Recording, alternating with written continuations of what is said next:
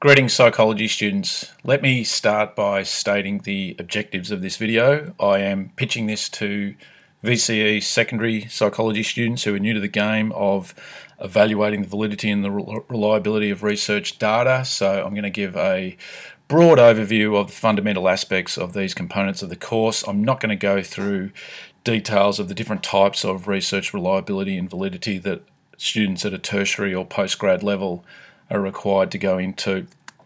So in terms of the scope of the relevance of this to the VCE course is you might be asked in a research investigation SAC to evaluate the reliability and the validity of the data generated from an experiment. And this could also happen on the external exam at the end of the year. You might be given a research scenario and again asked to evaluate the reliability and the validity. Now, a low-level student response is where students simply state that the data lacks validity or reliability and they leave it at that. They don't demonstrate any higher order thinking skills. So my key point of emphasis here is when you're asked to evaluate reliability / validity, do two things. First of all, define the concept. Show the teacher, the assessor, that you have an understanding of what we mean by validity or reliability, and then you can clearly differentiate the two. Secondly, and this is where the higher order thinking skills need to come into play, your response needs to be clearly linked and relevant to the research scenario in question. So let's get into the fundamentals of both concepts. So the key aspect of reliability is consistency via replication. So the reliability results is determined by the consistency of the results if the experiment is replicated using the same materials and the same procedures. So if we took an IQ test, IQ is fairly static, it's not fluid. So if a student, a participant on various occasions, different times of the year, different times of the week, etc., regularly was taking IQ tests and they were consistently getting a fairly similar result, then this reflects that the IQ test is generating reliable data. It's consistent. In terms of validity, the key aspect of that is the assessment tool we're using to measure the dependent variable effectively measuring what it's supposed to do? So is that IQ test effectively measuring intelligence, or is it culturally biased? Is there a gender bias, etc.?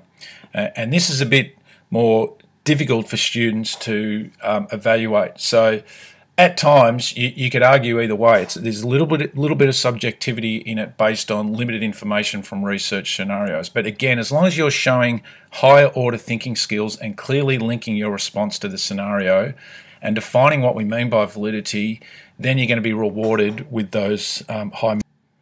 Here's an example of a method of data collection that would potentially lack both validity and reliability.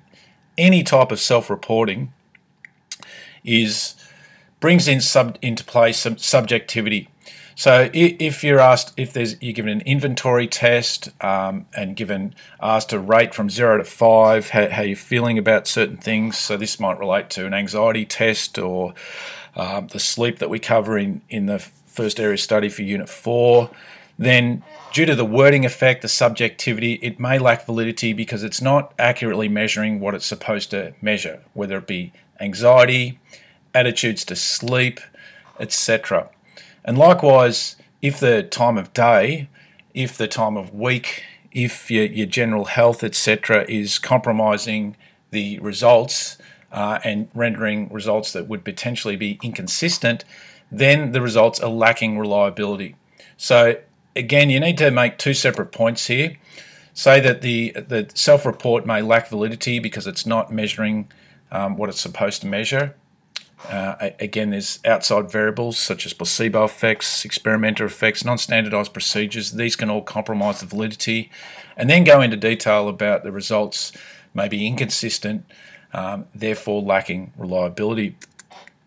So the type of methods of data collection that might have relatively high levels of validity and reliability are physiological measures, where relevant in the course.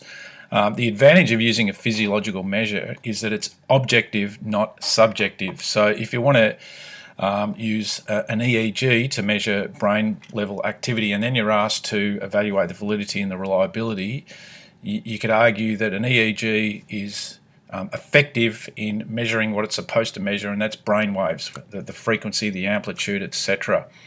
And if use of that EEG across multiple testing phases is generating a consistent level of results based on the participant's state of consciousness at a certain point in time, then you can argue that this method of data collection is generating reliable results. So I hope that's been of use to students.